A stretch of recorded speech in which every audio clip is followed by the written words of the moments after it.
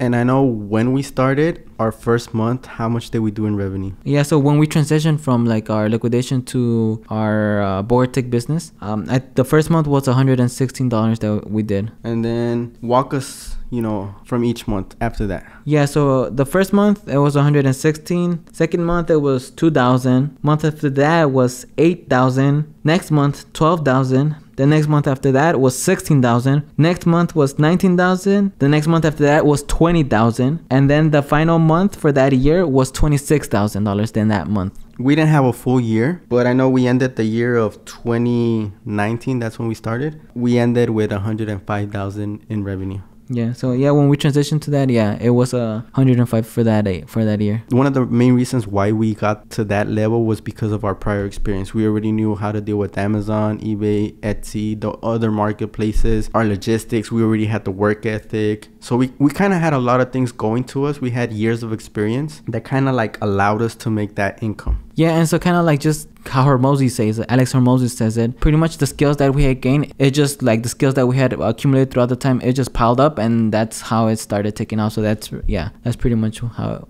it happened. So that was 2019. Now let's move on to 2020. So just to give a rough idea, in 2020 we hit 700K in revenue. So we made that jump of 2019, we did 105,000 to 2020. We kind of like multiplied it by 7 times. 7 times. So let's just walk through 2020. Yeah, so 2020 we hit 700K. I remember we were renting a small office, and then as there was growth, we started. We knew that we had to kind of get a bigger place, and so we got I think a 2,000 square foot office in Huntington Park. And so yeah, it was just pretty much doing the same thing, listings, images, and so it was a lot of the things were repetitive, but we knew what to do based on our previous knowledge and experiences. And so it was just constantly of the same thing. And at that point, I think we also got our first hire for Bortic. And so yeah, we just repeated the same thing the whole time. And then come 2021, that was the year we finally hit 7 figures. In revenue, yeah. In revenue.